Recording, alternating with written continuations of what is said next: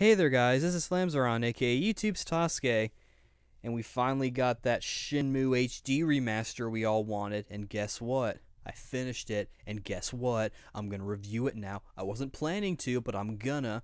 I'll go more into what exactly that means as we continue.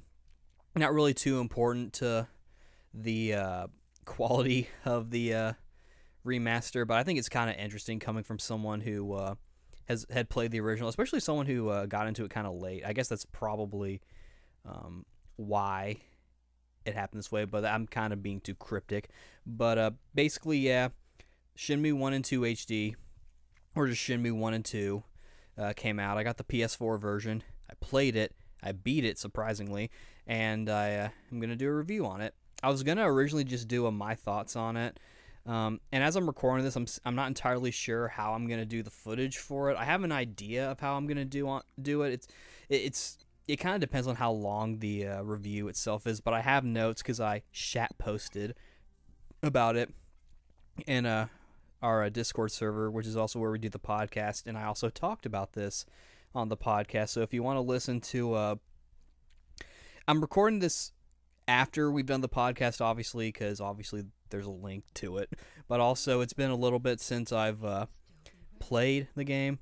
At the moment, I'm playing Soul Calibur 6, and that's kind of the next big thing. But so it's been a little bit, but obviously since I've got the notes, I'm not really gonna forget anything, you know. But if you want to hear, just if you want to hear it on the podcast, it's gonna be in the link in the description. But yeah. So I guess we'll just jump right into it. Like I said, I got the PS4 version, and one of the first things I noticed was that unlike Symphonia Chronicles, for example, and you're probably going to hear me make a lot of comparisons to that, since that's like the main HD remaster collection that I have experience with. But I got the physical disc version also because I wanted that poster, which I put in my room. Maybe I'll have a link to my Instagram so where you can see me. You can see the picture of the poster on the wall. But yeah, so I got the physical version. But even with that in mind, I noticed when I put the game disc in, it didn't take me to like just like a Shenmue 1 and 2 HD thing, and I clicked on it, and it would take me to like a little main menu where I could pick the games. It literally just like prompted a download for both games. I still had to have the disc in to play them, but I found it kind of weird that I had to. It was literally just like not even like I guess kind of like a weird install, you know, boot disc or whatever. But it was kind of weird how like it didn't even give me like a menu. Like it literally would just like prompt the downloads to both games, and instead of taking me to like a menu like in Symphonia Chronicles where, you know, like you put the game in, like you have a choice between Symphonia or Dawn of the New World, and you could pick from there. And I thought that was kind of weird, but it wasn't too weird.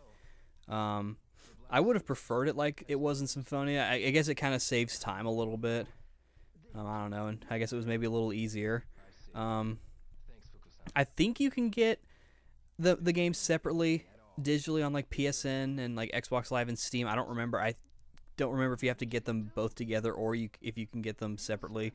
I don't know why you would want to get one or the other, because it's not like there was a PC version of one like a long time ago and then another one came up. Like this is the first time they've been available on PC natively without Dreamcast emulation or Xbox emulation if you're that hardcore.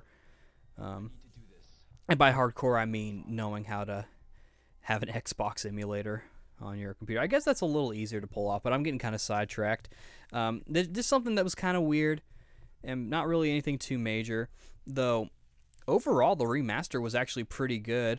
I know this is going to be kind of blasphemous considering what you've probably heard me talk about on the podcast and in other videos here, maybe even in my previous Shenmue 1 and 2 reviews, which I will have a link to those as well, because I'm not going to go too far into like the story details. So if you want to know what I actually think about the games themselves and not like just the quality of the remasters, there'll be a link in the description to both my Shenmue 1 and my Shenmue 2 review. A lot of links in this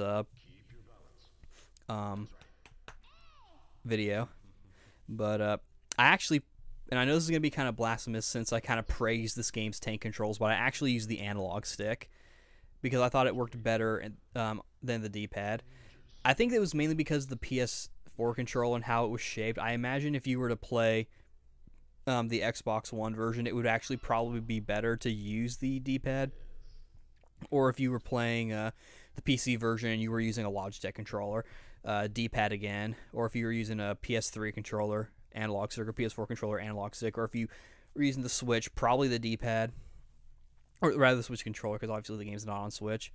But they didn't port over the Xbox controls from Shenmue II into Shenmue 1, which I thought that was actually kind of nice. And they didn't even put that in for Shenmue 2 as well. Like, it's still, like, there's no, like, because for those of you who don't know, I don't remember if I talked about this in my video review of Shenmue 2, but in Shenmue 2, the Xbox version, which is the one I played, which is also the one they use as, like, the base for this port.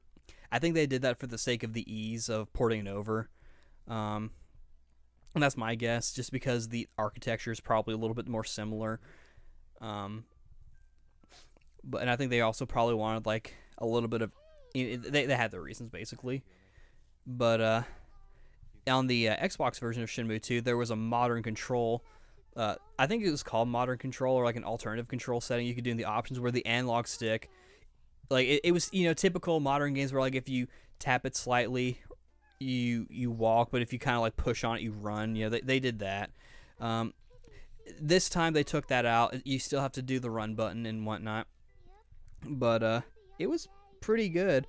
Graphically, I thought it looked good. I liked the HUD as well. They use the Shenmue 2 style HUD as the base for both games, and they also rearranged a few things, and also the what do you call it? The user interface and the pause menu and whatnot is changed.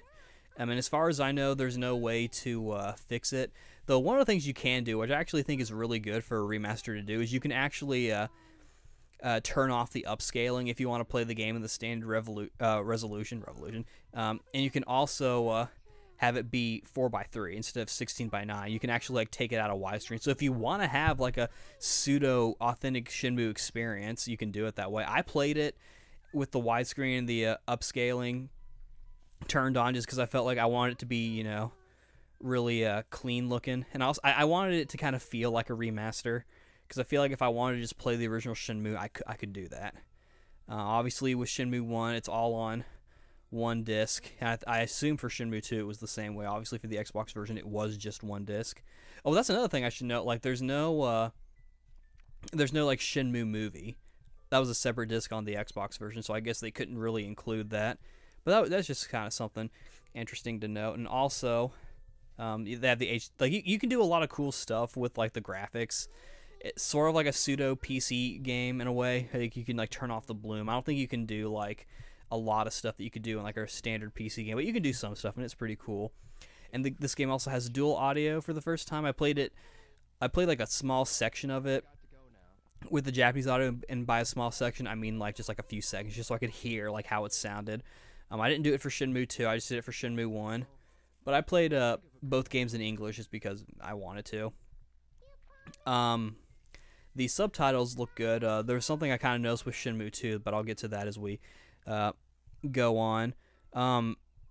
One thing to kind of get to sort of that thing I was hinting at, I started playing Shenmue 1 HD on the 21st of August, and within like a few days, or like maybe even a day, like a couple of days, I was already at the Master Chin part. I found that really surprising that I was going through the game so fast, especially considering I like Shenmue 2 better. So I feel like and since I had played that one like a little more recent enough for Zestiria, at least, I felt like that would be a little more current in my mind. But Shenmue 1, I went pretty far with it, and I was like, you know what? I'm gonna go ahead and just try to finish both games because I feel like because I kind of low key wanted to do that to prepare for Shenmue 3, especially knowing that like because now Shenmue 1 and 2 are on the same console, in North America at least. I know Europe had them both on Dreamcast, so you could do this if you want to, but you could actually carry over your save data from Shenmue 1 into Shenmue 2 to carry over like your stuff. It doesn't matter too much in terms of money because obviously you lose it, but I was honestly really surprised at how quickly I was playing the game. It seemed it's honestly like it seemed a lot shorter than I remember. I almost kind of felt because I remembered where like the disc breaks were, where like you're on disc 1, like this thing would happen that would be like please insert disc 2. I kind of remembered roughly where they all were. I remembered Shenmue. I remember disc 1 and the transition between disc 1 and 2 clearer than I do 2 and 3.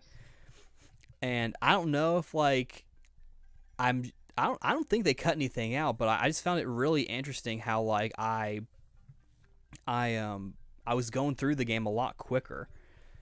I don't know. I guess I'm just that good at video games. But I got to the forklift part pretty quickly.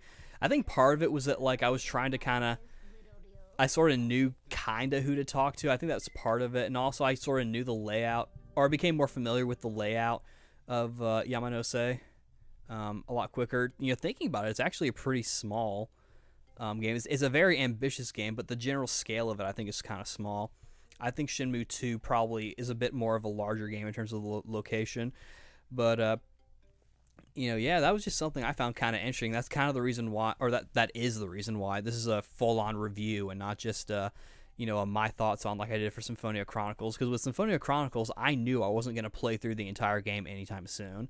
That's probably going to be the case with Vesperia Definitive Edition as well, where it's just going to be like, I'll play it for a little bit and then put it on the back burner while I either go back to my main game, which at that time will probably be Kingdom Hearts 3 or whatever.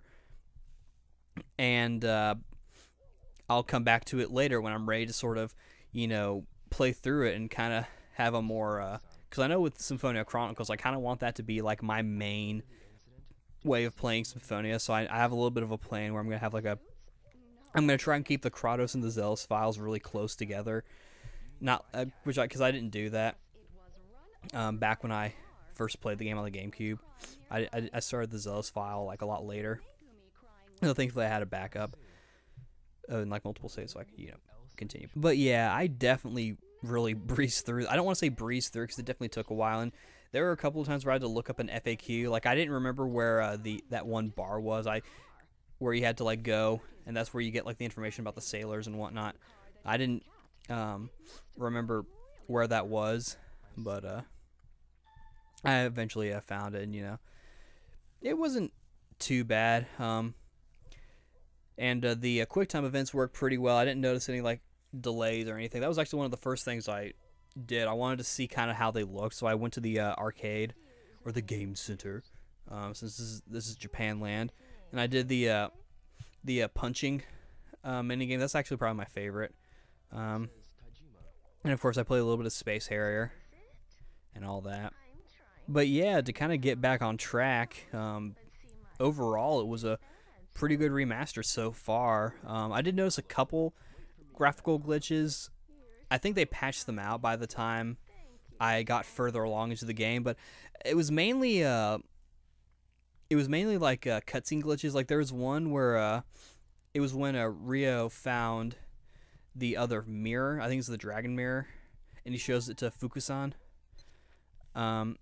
And I think the cutscene was supposed to be, and I didn't remember the cutscene, so I didn't think anything of it at the time. But I think it was supposed to be like one where it's like maybe it's showing Ryo and Fukusan, or Fuku or whatever you want to call him, looking at the mirror in like his room or something. But what they were showing me was just like a little corner of the Hazuki Dojo with the snow and whatnot, and like I was hearing a voiceover, and I didn't remember what the cutscene specifically was, so I'm just thinking like, oh well, maybe this is just how it was. Maybe they were trying to be funny or like be artistic or something.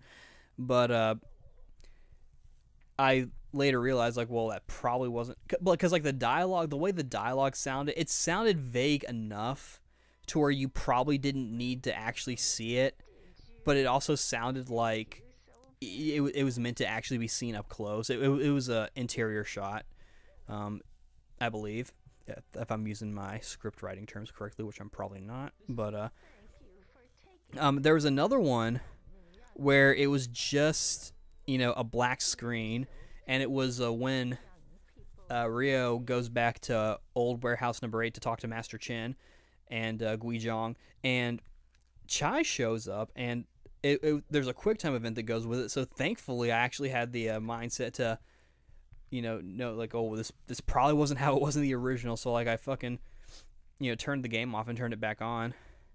And I heard that like uninstalling the game and reinstalling it actually would fix it, and that actually did work, I think, which was good, because if I missed that QuickTime event, I probably would have, gotten a game over. But one glitch also during the forklift thing. It's not the forklift day glitch, though it is still there. I did get into another glitch where like I got stuck on the crates and I couldn't move, and it was pissing me off because with the forklift thing, I was actually doing a lot better than I was when I first played the game. I think part of it was due to like where I just come from in my personal life. So like, and having a sort of a situation kind of like that was kind of stressful, and I was younger, so I mean not by much, but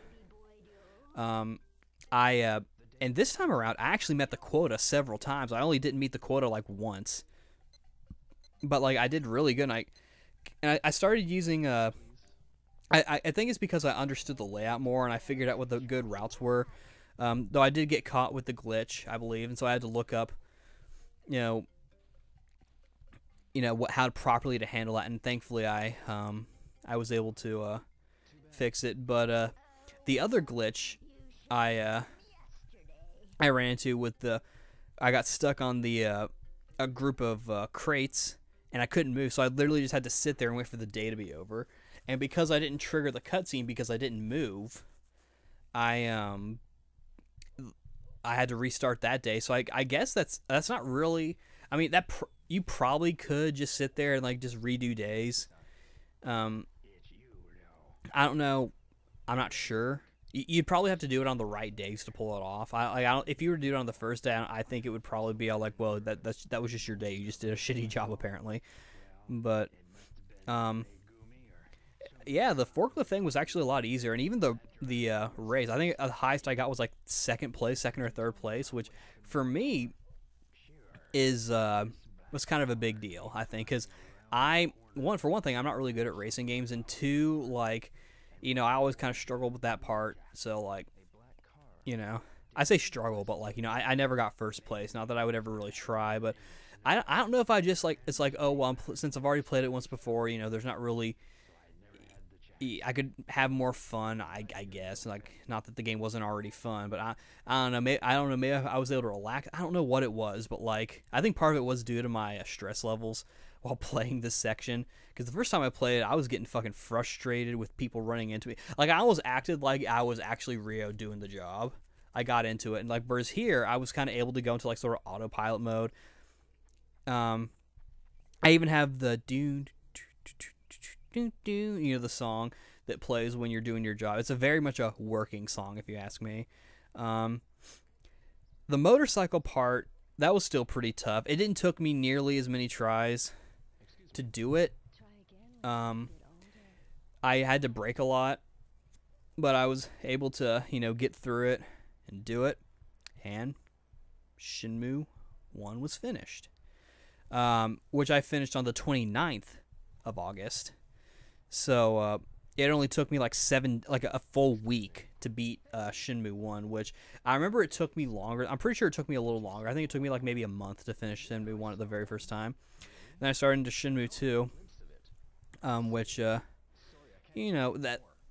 I learned after replaying both games. I actually do realize that 2 is currently my favorite, just because of the stuff. It feels like a good sequel, and I like the the world, and I like the characters and all of that. The first thing I have in my little notes was Shenmue II, is the box moving mini game, because I remember that was like a good way to get money. Of course, I learned pretty quickly on that gambling is the way to get money, but it seemed a little slower pace this time around. I think part of it might have been because I was I'm not sure what exactly it was. I do think part of it has to do with the fact that now a QTE shows up when the guy's making a grunt, indicating you to go forward. I think that kind of slowed things down, because I wouldn't just hit forward just like by default. I think I was subconsciously waiting for the prompt.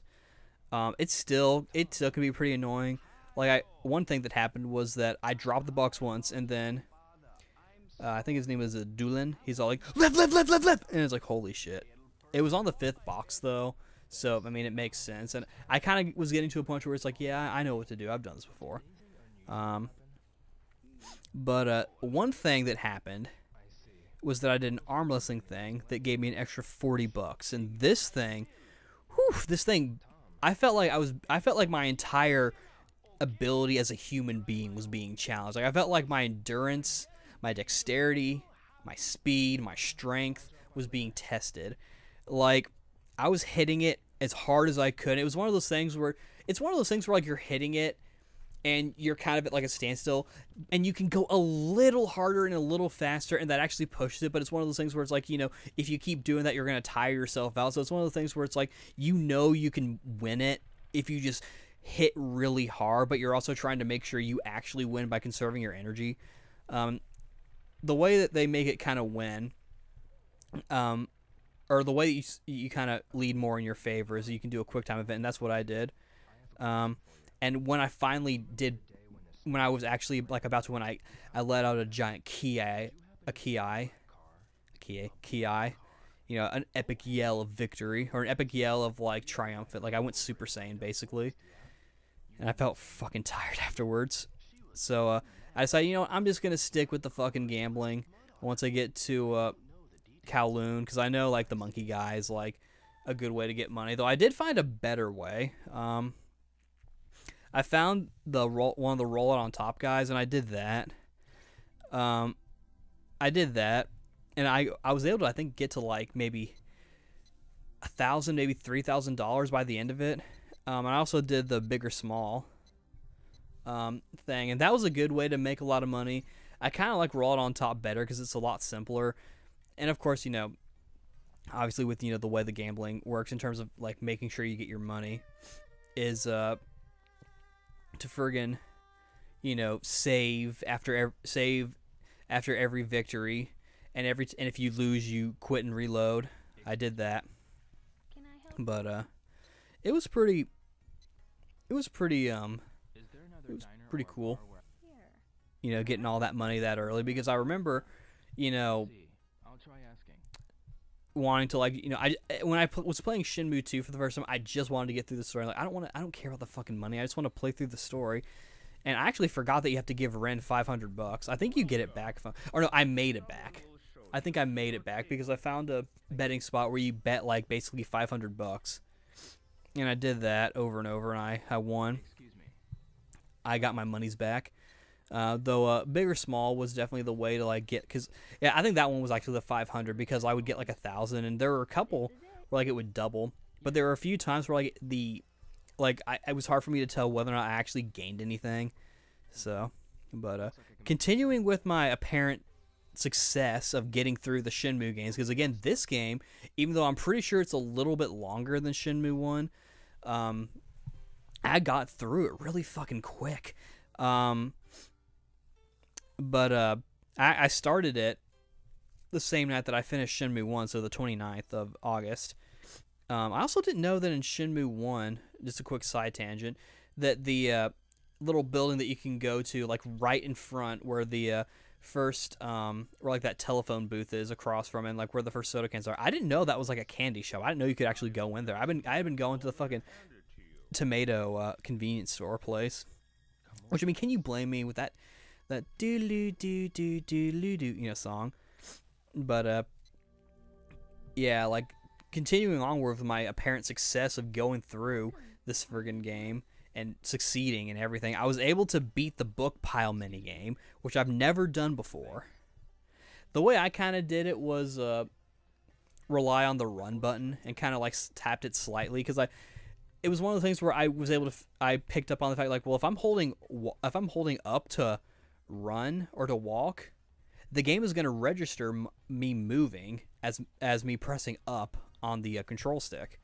So I shouldn't do that, because then that's going to count me as a fail when the QuickTime event comes up. So I was able to do it. It took me a few tries. Like, the first time I got close is mainly just because I was running into stuff and dropping shit. But I was able to do it. And then right after I finally beat it, Shooting comes up and is all like, "Hey, let's do the leaf thing, where you try to like focus on a leaf and catch it with your 2 fingers as it falls."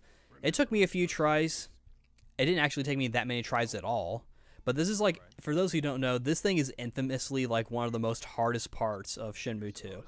It's like the motorcycle scene, or it's the motorcycle section of Shenmue II, quote unquote, and it happens a fair amount earlier in the game, because the motorcycle thing that happens near the end of Shenmue I, whereas this leaf catching thing, it happens a little bit, not like really early in the story, but definitely not like in like the near the end or near the beginning, kind of in the middle, I guess. It didn't take me too many tries at all, like just a few tries. And then when I had to do the 3 in a row, I did it on my first try, which I think says a lot, because that's one of the parts that makes it really hard. You have to kind of use like the looking, I think it's like the right stick, and you have to like do the zoom in thing, and like you have to focus on a leaf, and it'll make a chime, and when it makes the chime, you're supposed to press the button to grab it. It helped because like you could use, in my case, the X button, but also one of the shoulder buttons. I don't remember which one it was, but I did that, and I did the shoulder buttons, and that made it easier for me to kind of do it. I had to kind of like sort of like that claw sort of thing. It made it a lot easier for me to actually beat it. I think that was part of the reason why it was maybe more difficult. I don't remember how I did it in the Xbox version. I might have done the same thing thinking about it, but it's hard to say. But yeah, before too long, I was already in Kowloon. I already did the tape recorder thing, and of course I made sure to do the thing where Joy calls Guizhong. Because I remember that, like, I need to do that. At that point, I had to kind of have an FAQ handy, because it was a lot of like stuff that a little smaller details that I didn't really remember, so I had to do that. And I also got like $4,000 doing like tournaments. So getting into the tournaments where you have to actually pay to get in, that wasn't really an issue. I think the most expensive one was like maybe $1,500, maybe even $2,000. Of course, I had like $4,000, so like it wasn't really an issue. Glitches were kind of minor.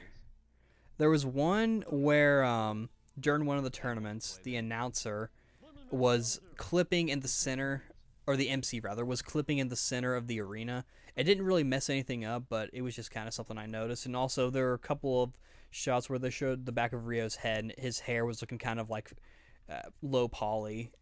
And probably the biggest sort of thing, and I'm wondering if this has to maybe do with the way the Xbox version was coded, but there were a couple of times where my button presses didn't register for the QuickTime events. It was during the one where you're in the old building trying to find Yondazu, and it's usually during. I'll give the game this. I'll give it this much credit. It's during a part. It usually would happen where like it would give me a QuickTime event to kind of regain my balance, because you're basically walking across like a long thing of wood, and you're trying to maintain your balance. And if you fail it, you fall off and die. And Ryo, it flashes like Ryo looking up, being like, "It would be messy if I fell from there." I'm like, "Shut the fuck up, Ryo."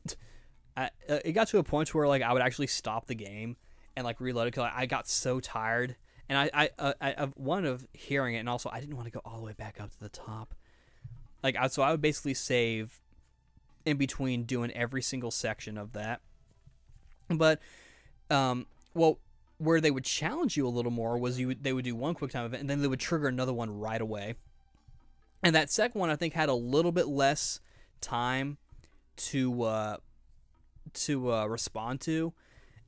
And I think because of, like, I'm trying to think, like, I think in terms of the beeps, I think it takes me like 3 or 4 beeps for me to respond, if we're talking about how fast, fast my time is. Like, yeah, I think my fastest one might be 4 beeps. I mean, they're fast beeps. Like, I don't mean like, oh, you're slow. Like, well, I mean, yes and no, but in terms of I think that's part of the reason why they wouldn't register, because of my response time, I'd be doing it just a hair late. It got to a point to where the only way I could win would be to just memorize the QuickTime event to win. One thing that was also kind of funny, since I was talking about Soul Calibur 6 earlier, I actually pulled the Soul Calibur to where, like, I actually fell out of the ring after winning. Because I know that's something you can do in Soul Calibur, where, like, after you do a ring out, you run across, and you can jump after your enemy for funsies. But another thing I also learned about, this game, like, when they do the combo QuickTime events where you have to do a little combo, I noticed, like, doing them really slow. I haven't tested to see, like, if I just don't do anything, if the game will be all like, hey, you took too long, so you failed. But I noticed doing them slow really helped. Also noticed another glitch when I was going to I think it was the Yellow Man building, I think it's called, the big building where you basically start from the bottom and go all the way up to the top before you before you leave for China. There's on the 9th floor, there's a part where Rio just, like, popped up from the ground as if, like, he was being, like, loaded into place or something. This part I did a lot better at. I remember the first time I played it was a fucking drag. I think part of the reason why is because I had a FAQ with me, like, basically handy, because I was anticipating that, like, this was going to be a really big pain. This time around, I didn't really use an FAQ that much. I only used it for, like, stuff where it's like, well, if I have to, like, look around for a lot of stuff, or, like, if I was on a time limit. I did a lot better during the sneaking around parts. I did mess up on the last one where I had to fight everyone, but other than that, I did pretty well.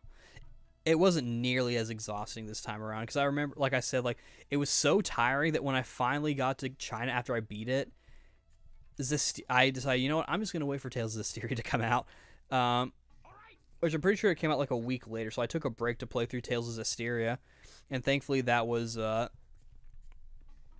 really helped get me back into the groove a little bit. I got it. It's your turn. The fight with Donyu, I remember that took me a million tries when I first fought him, and the main reason why was because everyone's like, watch out, whoa, hey, look out, hey, watch it, like, your friends are, like, yelling at you, and I'm just like, shut the fuck up, you're breaking my concentration, and I had to mute the TV in order to win. It was that much of a pain. Thankfully, this time around, I was able to win without muting the TV, and it didn't even take me that many tries, so I was able to do it pretty well. I also made sure to take a picture of Londi when he shows up in the helicopter, because you can do that. I took a bunch of screenshots using the PlayStation share button, so took a lot of those as well, but I also took pictures with the camera. Oh, I don't remember if I mentioned this, but when I played the Xbox version of Shenmue II, I was playing it on my Xbox 360 because I don't have an original Xbox. And one thing I noticed that, like, one of the buttons would, like, make the game freeze a little bit for, like, a few seconds. And I think I figured out what was going on, because I noticed that, like, on this PS4 version, on the HD version, and I would press, I think, the same button where, like, basically the same, like, I think it was, like, it's either the left or the right shoulder button. I think probably the right, maybe even the left. I don't remember. But it was the same general button, and it would change the color. Like, it would change the filter for, like, the picture mode. Like, you could do black and white, or, like, sharp images, or rather sharp colors. You could put on, like, a sepia tone, or like a yellow tinted thing. And I think that's sort of what was going on. I think the game was being like, hey, you can have this these cool filters. I'm like, okay, cool, thank you. I did those for a little bit, didn't really do too much.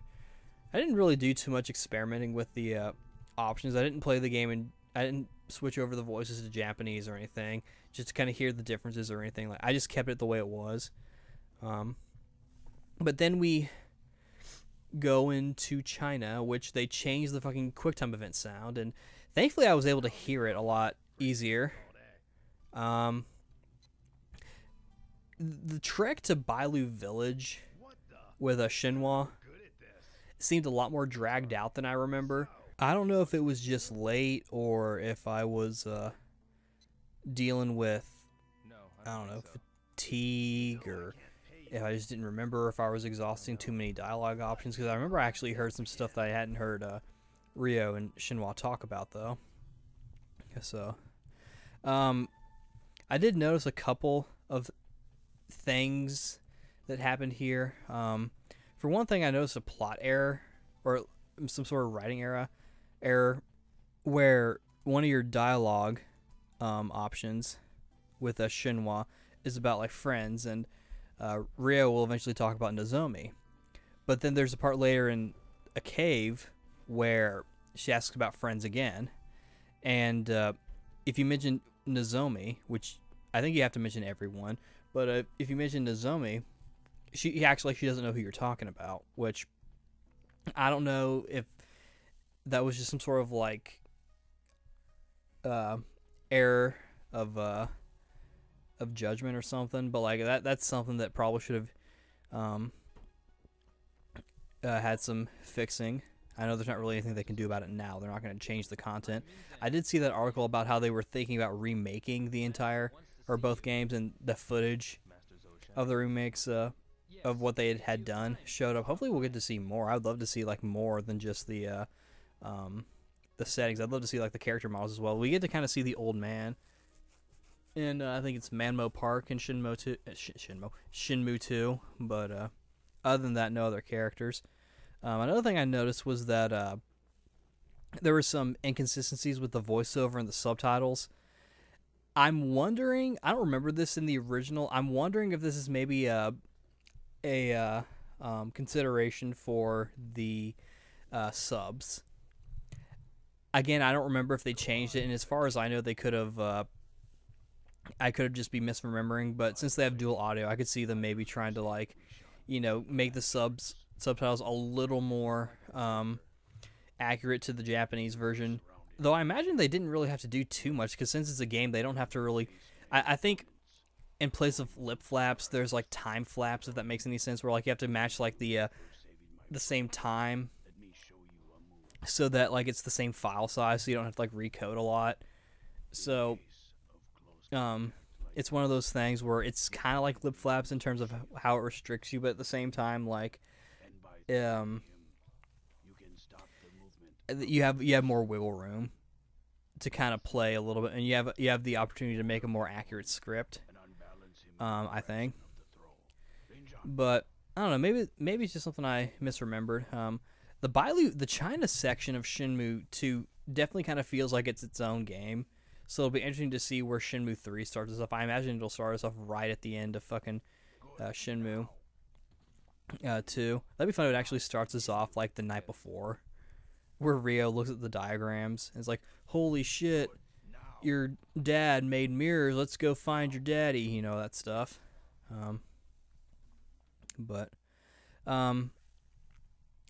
Again, the game didn't really take too long. Like, on the 19th of September, I actually finished Shenmue 2, and I actually did take a note to, like, you know, write down the times of when I actually started and finished the games. Like, my total playtime was apparently 29 days, so almost a full month to beat 2 games.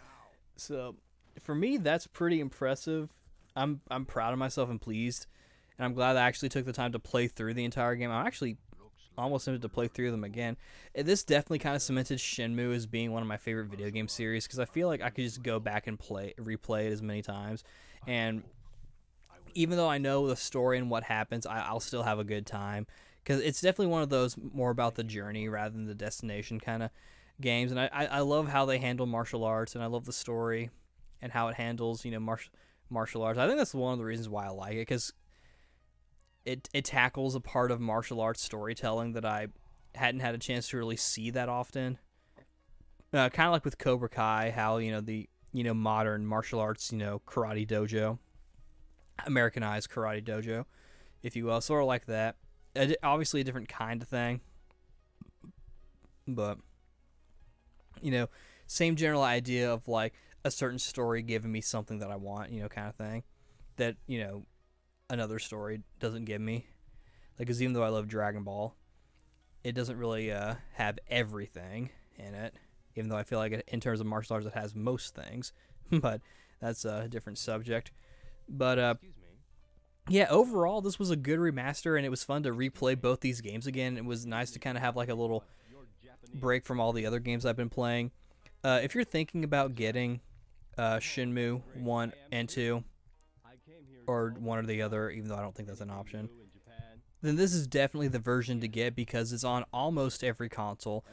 I played the PS4 version, though obviously it's on the Xbox One and the PC. The only thing it's not on is Switch, though I can maybe see them bringing it to Switch. And I feel like the Switch is definitely powerful enough to handle these games. So if you want to get into Shenmue, definitely this is the way to do it, I think. Especially even if you want to play like sort of like a classic version, because the HUD and the menu aside, you can do like the options thing to like bring the game back to 4:3 and also turn off the high res upscaling or whatever. And you can turn off the bloom and all that. You can basically try to like emulate as pure of an experience as you possibly can.